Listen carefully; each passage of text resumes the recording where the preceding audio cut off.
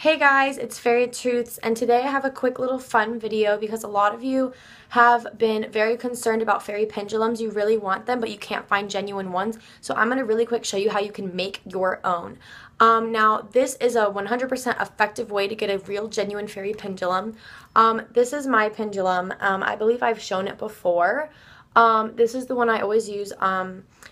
I'm going to use this as an example. It's already been enchanted, but I'm going to show you how to enchant your own. So you can literally use anything that has a stone and a chain as your fairy pendulum. It doesn't even matter. Make it yourself or buy it off of eBay, Etsy, Amazon, whatever. Even if it says fairy pendulum, whatever, and you're not sure if it's real or not, this is a good thing to do for that. So what you're going to need is something like this, a cup full of water, well, not full, but you know, and fairy dust. That's literally it. That's all you need. And yeah, so let's just get right into it. Oh, sorry guys, I forgot. You're gonna need a candle. Sorry. I'm not gonna light the candle for the video because I can't find my lighter. But yeah, you're gonna need to light a candle. So I'm just gonna sit that here. There. And then what you're gonna do is you're gonna take your fairy dust, and like I always say, just a pinch and into the water, just like that.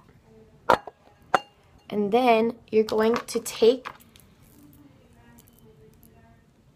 that and you're just going to stir like so. And you're going to say this chant 3 times. The pendulum of fairies enchant me. The pendulums of fairies enchant me. The pendulums of fairies enchant me. And then you take it out.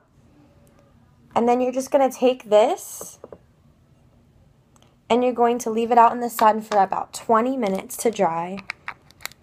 And then you would just dispose of your water like you normally would. And that's literally it.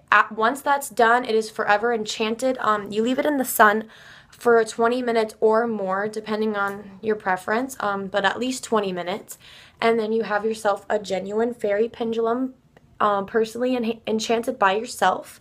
If you have any questions about this, let me know. I think it's super simple for you guys, and I'm really happy I can share it with you. And I hope you can enjoy your new fairy pendulum. Bye. Okay, guys, just a little adding.